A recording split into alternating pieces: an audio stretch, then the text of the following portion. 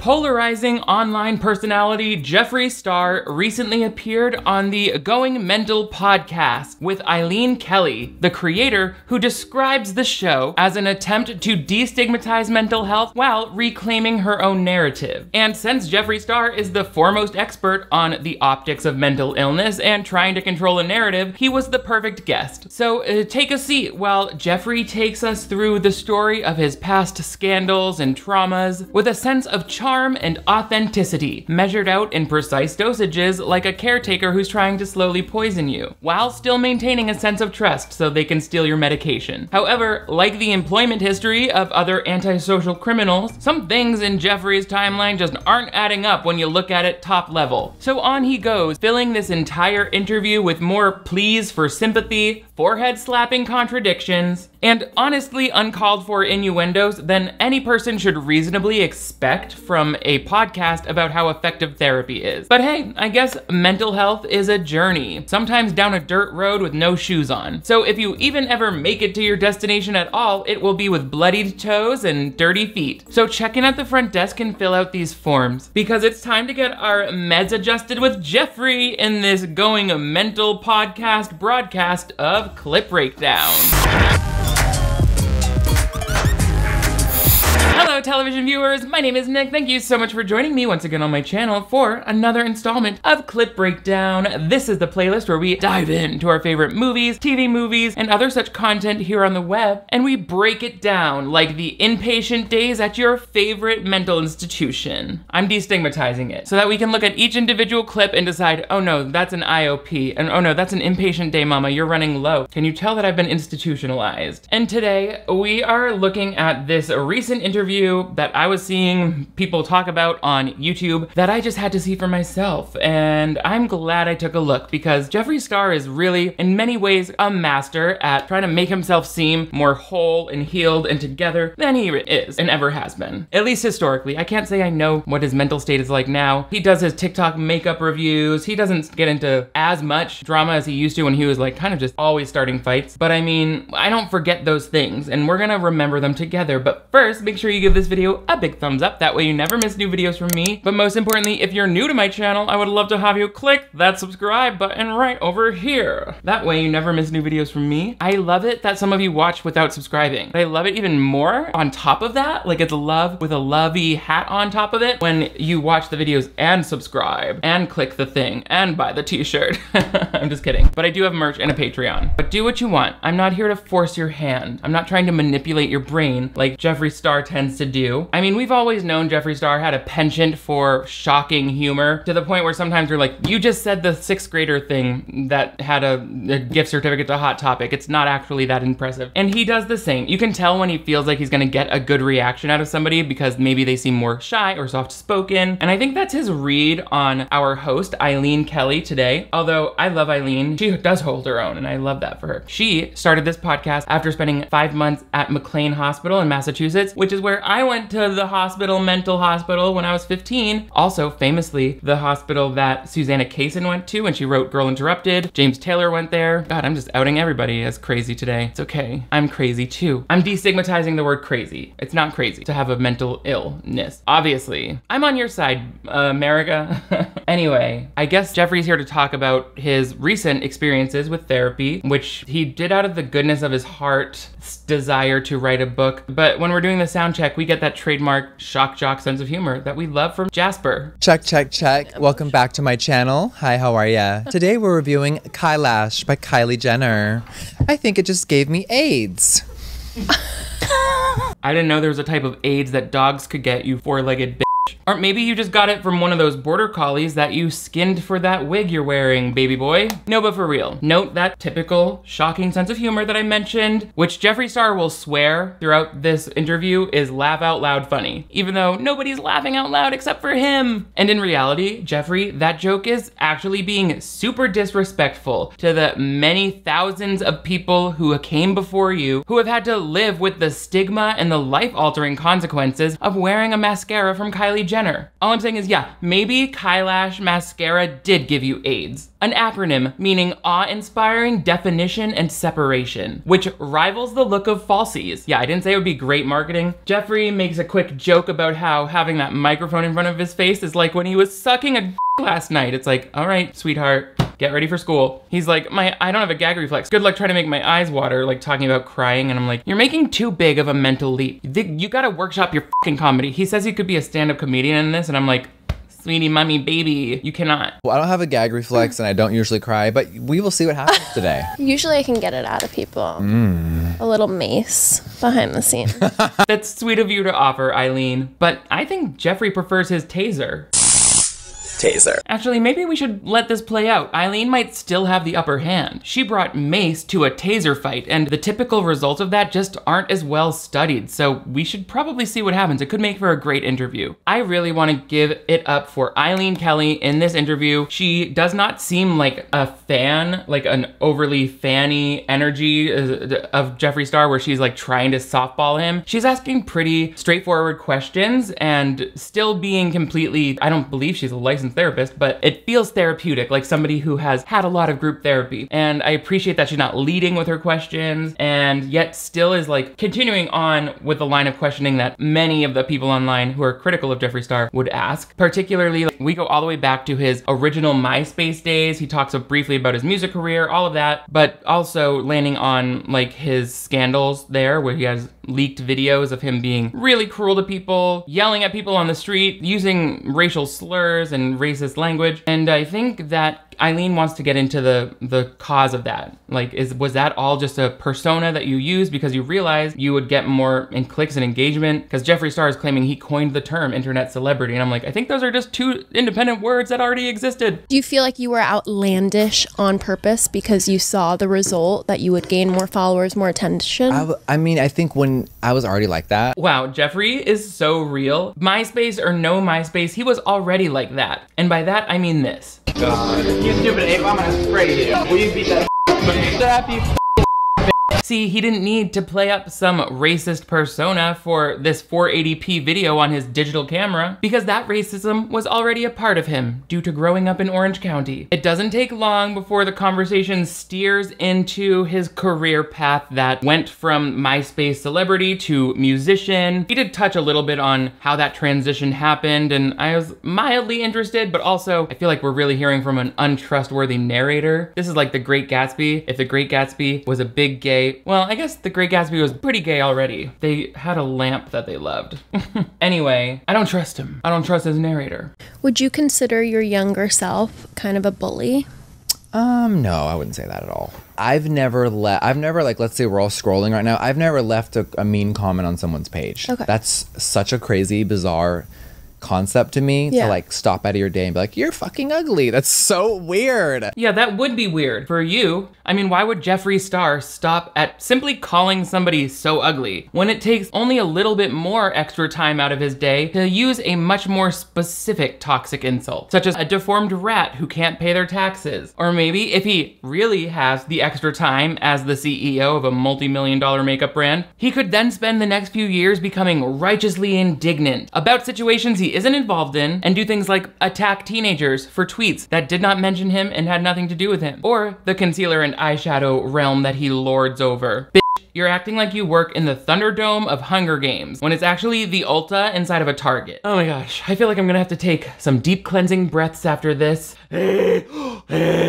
don't know if that works. I don't know how to do a cleansing. I'm not Linda McYoga, the inventor of yoga. Any sort of bodily cleansing I do needs to feel very easy, and howling into the night is not enjoyable right now. I guess not every healthy habit is as easy and fun to incorporate into my day as Colon Broom. Colon Broom is the sponsor of today's video. With a name like that, you'd think, is it a luxury footwear brand? Nope. It's a high-fiber dietary supplement that I've been using to cleanse my body, lower the risk of colon cancer, and feed myself with prebiotics, which is the food that helps the good bacteria in my gut grow and flourish. Just like I continue to grow and flourish with every sentence that comes out of my mouth. The main ingredient in Colon Broom is psyllium husk, which has been shown to help with problems like constipation, diarrhea, even blood blood pressure and weight loss. The fiber in colon broom will absorb water in my body, which causes it to expand and catch unwanted material in my digestive tract like cholesterol, sugars, fat. It causes my body to absorb them more slowly. It creates a gel-like substance that promotes gut movement, further optimizing the whole elimination process and allows it to be more efficient. So you get to be happier and healthier, like me. Every day, a glass of some delicious strawberry drink will help you lower your risk of diabetes, potentially lower bad LDL cholesterol, while nourishing the good bacteria in your gut and visibly improving the health of your skin. It's like a magic wand for your intestinal tract. You can join Colon Broom for their biggest sale yet and get 6 months worth of Colon Broom up to 65% off. Don't miss out on this limited time offer and use coupon code DiRamio10 and get an extra 10% off your whole order. Click the link below and get your hands on your discounted Colon Broom while they still have it in stock. Thank you so much to Colon Broom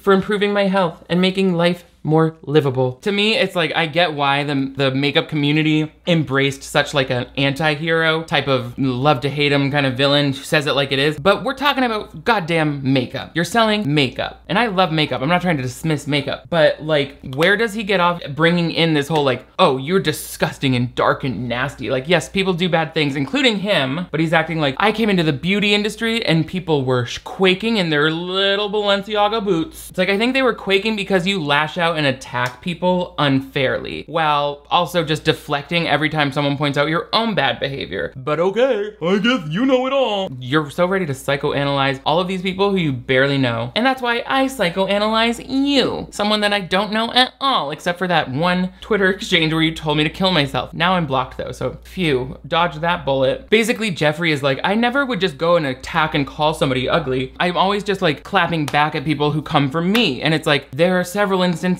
that you have not deleted that we can see that's not the case. You just insert yourself into that had nothing to do with you. And that's not including the like 400 messages that a fan has proof of making you aware of so that you would delete them. So it's this revisionist history that I just find so trademarked to Jeffree's personality, where it's like, he deleted those tweets, so it's actually not something that you can prove ever happened, and therefore it's not part of the biography on his website, and therefore it's not part of his identity. Just like he also says, tragically, that his father died of alcoholism, and his mother is a recovering alcoholic as well, and that's why he never touched the stuff. Even though, again, explain then the tweets and the photos of you holding alcohol or talking about drinking. It's like, you have to choose. Are you being honest now about having never drank in the past, and you were lying then? Or you have drank in the past, and now you're trying to uphold this narrative that you never touched the stuff because you're just so like natural and responsible. I would love to know. You know, it's like, that's the kind of that people don't just forget subconsciously. I'm like, there's a cognitive dissonance with my understanding of who you are. I know on some level you're not being truthful. He's like a full-time PR agency for his own pale face. But again, I love Eileen for being like, do you think in your younger years you were a bully? And Jeffree was like, no, I'm actually anti-bullying. And I'm never bullied, and I'm against bullying. And it's like, even if you were just clapping back, you're still bullying someone when you're more famous than a teenager or a random fan. You were overly involved with petty shit, and you talked in a way that was intended to make people feel bad about themselves and to put yourself above them, like, mamacita, this is a bully. Of course, he's the victim in all of this. He mentions like one day he just woke up and two of his biggest friends in the beauty community, referring of course to James Charles and Tati Westbrook during Dramageddon, whatever, where they called him and Shane out for manipulating the situation and bad-mouthing each other. It's like, yes, they did mention your name in a negative context, but they didn't seem to say anything untrue. And then he got heated and involved right away, and then he got his hand slapped for that. So he's like, this is just like they got so threatened by me and they were throwing out all these lies about me. I'm like, where was the lie? Which lie particularly? That's the other thing. They're so vague. He never mentions racial slur. He never mentions sexual assault allegations, of which he has at least one that I'm aware of. He's always like, oh, that thing, people made me into something I'm not. So now he's saying that the beauty community was ruined, as though it's like an actual mausoleum that we could go and pray at before James Charles and Tati Westbrook like bulldozed it with their big dicks. or whatever. That's how he would put it. It's like, no, you left the beauty community because you couldn't take the heat, because the comment section was just getting a little too honest with you, I think, at that point in time. Also, he probably wanted to get off of YouTube while his views were dropping. I mean, he says as much. He's like, 30-minute makeup reviews, no one watches them now. No one watches them. Like, girl, maybe not for you. Anyway, he has his own theories about why the other members of the beauty community were so quick to oust him, even though it's not that they were that quick. In the 8 years since he started his brand, he's been outed for befriending Rich Lux, this drama channel creator, and then bad-mouthing Rich Lux and diminishing the Hermes gift that Rich Lux gave him after Rich Lux left the room. Jeffree was supposedly telling all of his friends, like, you got me the cheapest thing in the store. It's like, you're just that kind of girl who just literally talks as soon as someone leaves the room and is just all about making themselves seem so rich and fancy. It's like, people who are rich and fancy, they don't talk about Gucci all the time. They don't name their dog Dolce and Gabbana. Like, you're a tacky teenager who grew up in the OC. You're closer to the bling ring than you are to Paris Hilton getting robbed by the bling ring. Yeah, I said it. But you know, there'll be people that say, you bullied the beauty community. It's like, no, I entered the beauty community as this whole new thing. People were fucking shook, but there's no one like me. So when I didn't view them as competition, I think it made them even more mad. And where do you stand with some of those people? They're all dead to me. Oh, okay. Okay. Cue the sniper.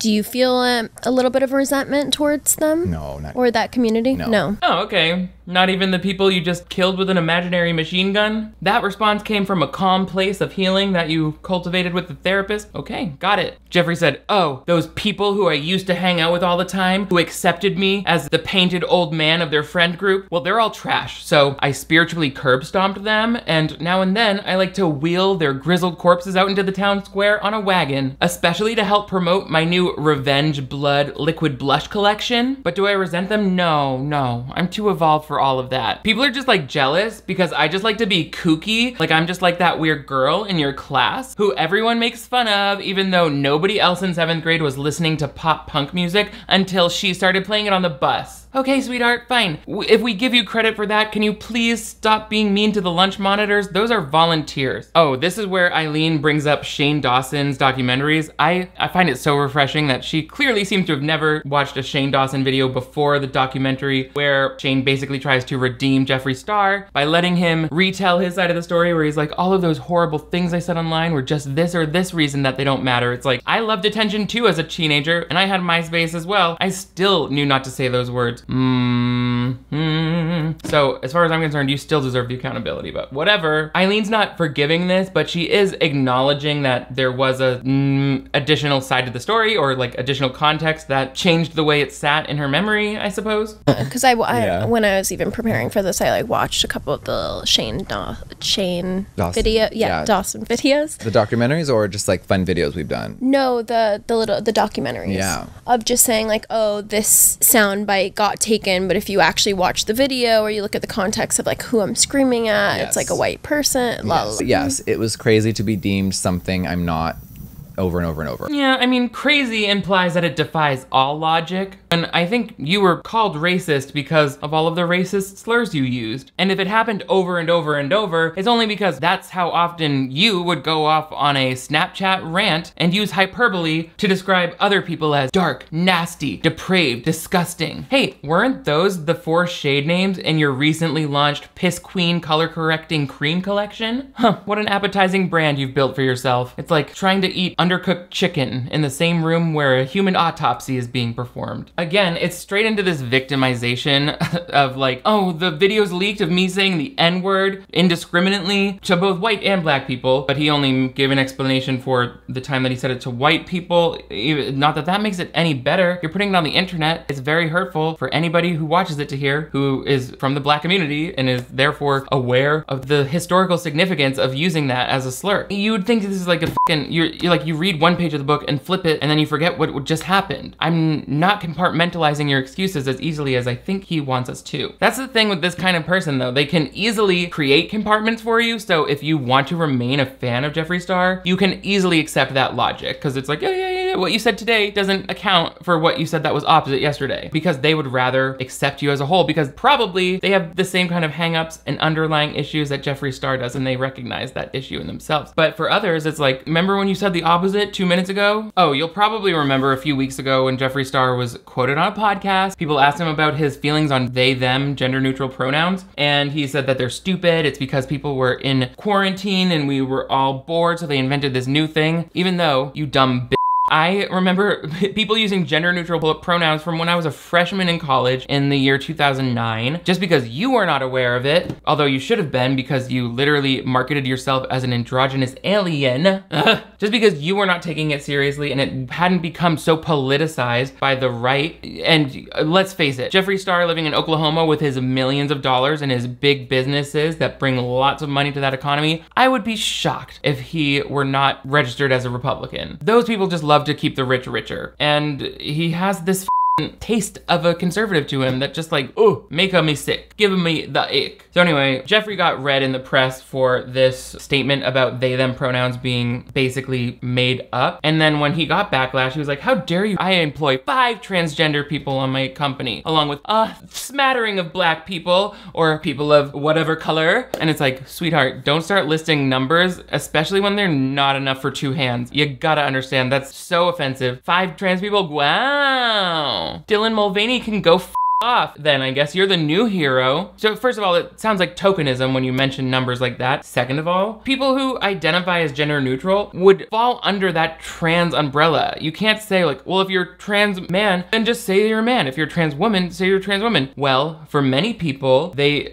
including someone who knows what the word androgyny means, gender doesn't fall into a binary. So like, it wouldn't be appropriate for them to identify that way. It's also just like, what the people just need to call people by the pronouns that they want. It literally does not take any more effort. Ugh, I saw this conservative YouTuber, I think his name was Dipshit Neckbeard. He was like, don't you ever try to change my language. It's like, bitch, your language is not even 12th grade reading level. Don't ask me what to do. You can say whatever you want, all right? But if you're not gonna respect the way that I want to be called, then I'm not gonna respect the way that you wanna be called, ass crack McNeckbeard. You look like you fucked a fucking sheep for breakfast. Ugh, I hate these fuckers. I fucking hate these fuckers. And Jeffree Star doesn't fucking understand the harm that he's causing the very trans employees who have been fighting for acceptance for their whole life. If you can invalidate non-binary people, you're essentially giving other people enough reason to invalidate transness in any form. It's so disgusting to me, and I know that's a Jeffree Star term, like, disgusting, but it is disgusting to hear this influential person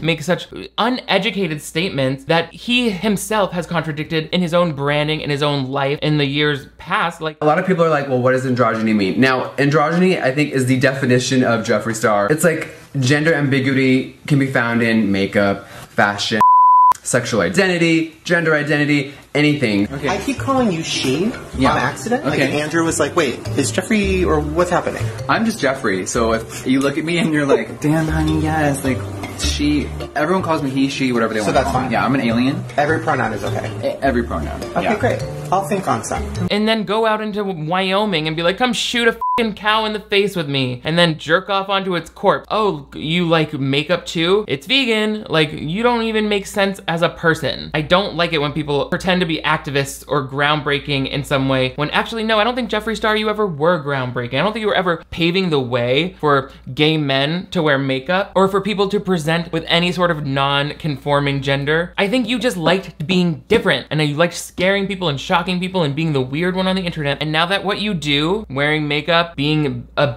is not all that exciting or new in today's day and age, you want to be different by being contrary to that. It's like, pick a goddamn side, Mr. Lifeboat Jumper. Anyway, let's see what he says about his quote on that podcast. You were saying they, them pronouns are stupid. Yeah. And then people immediately associate that with being transphobic. Yeah. I don't know why we're not working on normal things like leaving women's rights alone, more gun control. As a gun owner, there's not enough gun control, but we're focused on he, she, they, them, and all the wrong things. That seems kind of subjective. Like, I think you're focused on all of the wrong things whenever you walk into a Louis Vuitton and head straight for those logo-printed bodysuits that were designed for rich old ladies in Beverly Hills. Or maybe like a model skeleton from the science lab who just recently got access to their trust fund. Disputing people's pronouns, like Jeffree is currently doing, is a trans right issue, and a trans right issue is a woman's right issue. So don't then throw it back and be like, we need to be focusing on a woman's right to choose what she does with her body. It's like, that includes trans women. And if you are not okay with hateful, violent, or invalidating speech against women or trans women, then you should be equally as distressed about that language towards non-conforming or non-binary people. Because if you're not, if you're allowing that, then you're opening the whole community up, no matter where they fall on the gender identity spectrum, to risk of like danger and harm and murder. So don't try and talk and change the subject to gun control when we know full well that you have the Barbie pink barrel of a rifle all the way up inside of your boy hole right now. Oh, boy hole. Isn't that the name you gave to a pastel shade in your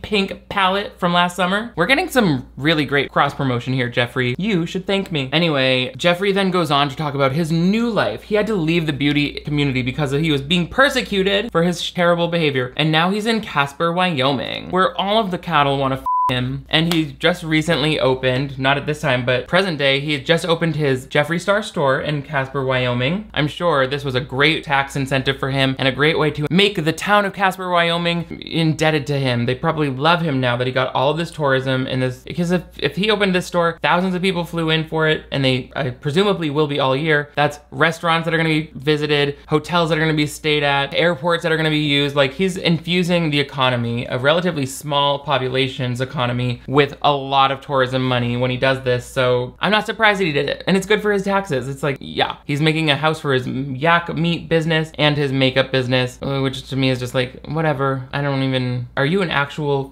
serial killer? So you can go into the store and it's a full Jeffree Star store. So you can go in and buy a steak and a mascara in one transaction. Finally, the streamlined shopping experience we've all been waiting for. Way to find a boy hole in the market and then fill it, Jasterisk. Oh, by the way, I could already buy Jeffree Star makeup and weird meat in the same transaction at my local TJ Maxx, as long as they have at least one of those summer sausage gift sets in stock. Jeffree then gets into how if he weren't doing all of this, he would be a stand-up comedian because he's funny. And I was like, you're not that funny, actually. I've never laughed at a thing you said. I made a TikTok about it. I'll put it right here. I'm the queen at clapping back. I have a big mouth. I love being shady. And at the end of the day, if I wasn't doing all this, I'd probably be a stand-up comedian because I'm funny. He really gets off on his own humor. I'm like, you sound like the same you did when you were 19 and 20, like just trying to be shocking, but knowing where the line is a little bit more, but not the line of like makes me laugh and cringe, just like the line of where I don't want to actively send a threatening letter to your home, which I would never do. I don't have any stamps here. So he's like making all these sexual jokes, and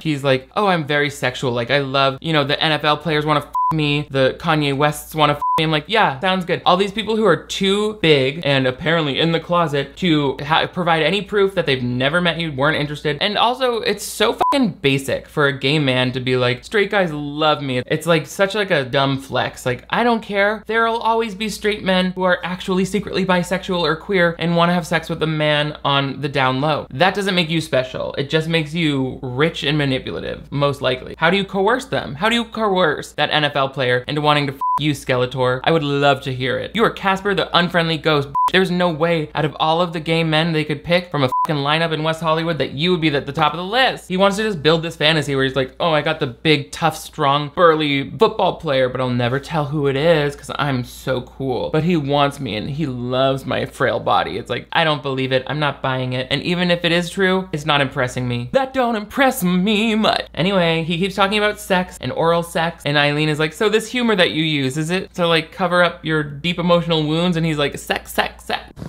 Lord. Oh, yeah. I could take about 12 inches, and then after that, you gotta call someone else. So. Is not using humor to cover everything up something that you try to work on or something? No, I'm just such a Scorpio. Like, if there was a dick in this room right now, I'd suck it this instant. Yeah. She was asking you about if you want to stop deflecting with humor, Jeffree, not about how desperate you are for oral sex, which I think we already knew about due to your sexual assault allegations and the taser you allegedly used to commit them. I love when she was like, so are you gonna try to work on that part of your personality, which is clearly putting people at an emotional distance from you? And he was like, no, because I'm just, he mentions astrology at that point, which only adds to the bewildering nature of the response. I'm not really an expert on all of that. Scorpios, sound off in the comments. Do you feel the need to instantly suck a dick whenever it enters the room? Do you even bring that fact up when someone named Eileen asks you about something else? Do you plan on continuing to talk this way on Gen Z podcasts well into your 40s? Because I gotta be honest, it's kind of hard for me to picture that in a way that's sexy. Same with the mental image you keep trying to put in my head of you gruesomely feasting on looking like the head vampire from 30 Days of Night. Jeffree Star seems to think we all want to imagine what it's like when he has sex. I'm like, I've already fallen into a pit of bones in a Halloween store, okay? I get the fear. Then Jeffree goes into his gun collection. He loves guns, you know this. And also, apparently in Wyoming, you don't need to lock your guns in a safe. And that's when Eileen is like, but you just talked about gun control. And I mean, this doesn't feel completely illogical. He has a stance. He's like, I believe you shouldn't be able to just go into a place and buy guns same day in some states, while in others you need a psych check and blah, blah, blah. You know, we should make it as hard as possible for people to buy guns so that we can be stringent with who gets them. Which, sure, I guess that's one very Fox News related solution to the fucking open shooting epidemic that we live in this fucking hellhole of a fucking country. Although others would be like, that doesn't help ghost guns or unregistered guns coming from overseas or 3D printable guns or the fact that a kid could figure out how to get into a gun safe if your cabinet is unlocked. So she's trying to make the point where she's like, what, how do you feel safe like having guns just out in the kitchen, 27 of them, he says, where a dog could step on one, which is my first thought too, or like your kid could find one, or since this is a mental health podcast. So yeah, when you do come over, there's about 6 loaded guns in the kitchen. I always thought they have to be like in a lockbox. In California and maybe New York. What if you have a suicidal friend? Well, then I guess you won't have one any longer soon. I'm just kidding.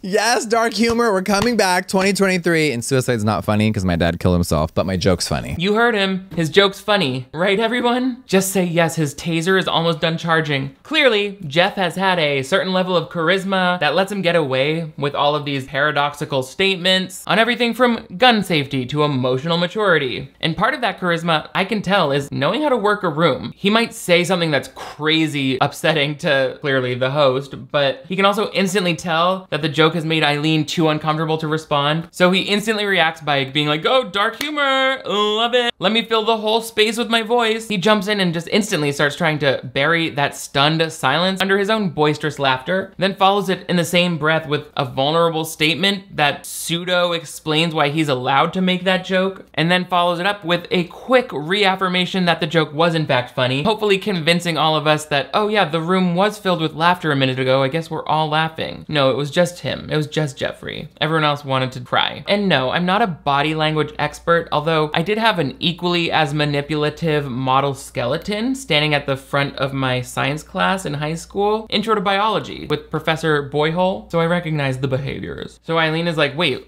so like, why can't you just like lock them up if you're really that afraid of an intruder on your house, which Jeffree Star really feels like he's like a mob boss of baked highlighters, I don't know. And he's like, no, it wouldn't work, I don't have time. Someone breaks into his house, he has 30 seconds to react. You could think you're gonna be able to run to your closet, unlock your box, load the bullets. You're already dead. What? The killer's already in your house finding you. You're stabbed. Like, it's just, no. What about a taser? Oh, damn. Did Eileen honestly not know about the taser accusations when she was doing her guest research? Or is she just like the shadiest therapy type podcast host in all of Spotify or wherever you download podcasts? Jeffree thought he made it through this whole interview without any specific allegations being mentioned, but then Eileen said, don't tase me, bro, right under the wire before the end credits. Did you hear Jeffree when she said taser? He said, oh, no, tasers, I don't have a taser, taser. He was gooped. You can see that he was gooped. He was like, is she coming for me or did she just say taser? Because a taser is close contact. The ones that shoot out are for police only. But he can also tell you which states have a Second Amendment loophole that would allow you to procure one fun if you have an uncle on the police force and you steal it from him. Okay, one last plug for the Jeffree Star brand in the form of a new jingle I wrote for him. He'll zap you near, he'll zap you far, so lock your doors. It's Jeffree Star. And that's all we have for this shocking installment of Jeffree Star Kind of Sucks. Let me know what you think in the comments below. Also, let me know what other influencer podcasts or content you want to see covered here next. But most importantly, if you're new to my channel, I would love to have you click that subscribe button right over here. That way you never miss new videos from me. I upload 2 new ones every week, so turn on notifications. That way you'll always be the first to know when I'm locking up my gun safe and I'm shaking the whole house down for mascara samples. Also, thumbs up if you want to see more like this. I've got merch and a Patreon where you can access exclusive benefits like bonus episodes and virtual watch parties. You guys are all the greatest. Thank you so much for zapping me near and zapping me far and going mental with me. I will see you next time.